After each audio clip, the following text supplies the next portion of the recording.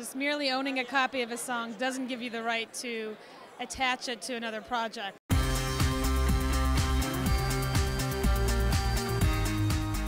Hi, this is Bruce Humble with BSVP on site. We're here at SES Chicago talking with Dia Saper, the noted attorney here in Chicago. What have you found with social media and legal issues online? Hi Bruce, thanks for giving me an opportunity to answer these questions. I think the biggest confusion out there with marketers is this concept of fair use, what they can and can't repurpose from a copyright law perspective. And so we get a lot of questions about whether or not it's legal to repurpose content found elsewhere on the internet for blog entries or for contests.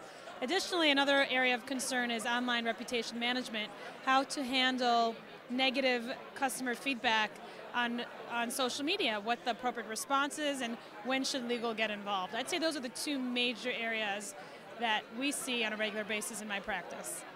So overall, if I find a video on YouTube or I find a nice little song on iTunes and I can buy it for 99 cents and put it in my video and use that, right?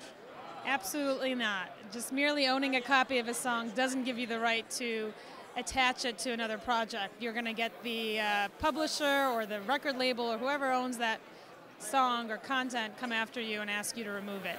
Unless, of course, it's been donated to the public domain, in which case you can. But again, many companies and individuals are confused about the difference between what is fair use and what is considered a donation to the public domain, which is what we try to answer when they give us a call.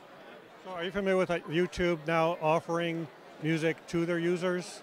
And how can that incorporate with their music? Well, the music industry is changing rapidly with companies like Spotify and no longer needing to actually pay for each song in order to hear it on the internet. So the business models with music are ever evolving, and I think it's up to clients and individuals, businesses, what have you, to really do their homework before they commit to music or song and understand the source of that music or song in order to know whether or not they can freely incorporate it into their projects. So if our viewers have more questions, how can they contact you?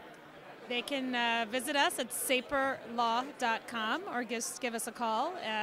The contact information is on saperlaw.com. Thank you. This is Bruce Himmelblau with BSVP on site.